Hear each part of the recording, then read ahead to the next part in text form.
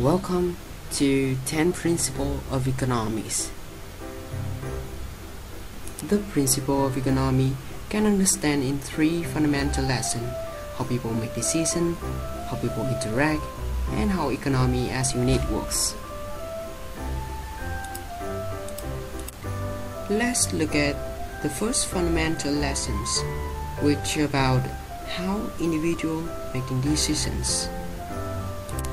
People face trade-offs among alternative laws, and the cost of any actions is measured in terms of foregone opportunities.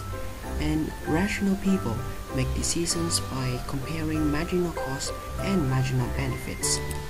The second fundamental lesson is about interaction among people.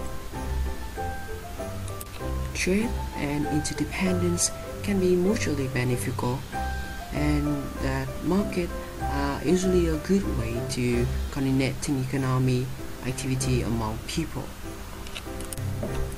The final fundamental lesson is about the economy as a unit. Productivity is the ultimate source of living standards, and that growth in quantity of money is the ultimate source of inflation, and that society faces a short-run trade-off between inflation and unemployment. Now, let's recap. The first fundamental lesson is how people make decisions. 1. People face trade-offs. 2. Rational people think at marginal, and people respond to incentive. The second fundamental lesson is how people interact. First, trade are win-win game, and market is the best leader for our economy, and government have only one job to improve market outcomes.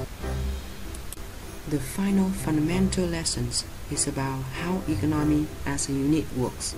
First, we work hard, we play hard. Second, it's not good if government print too much money. And second, society faces trade-off between inflation and employment. Created using Powtoon.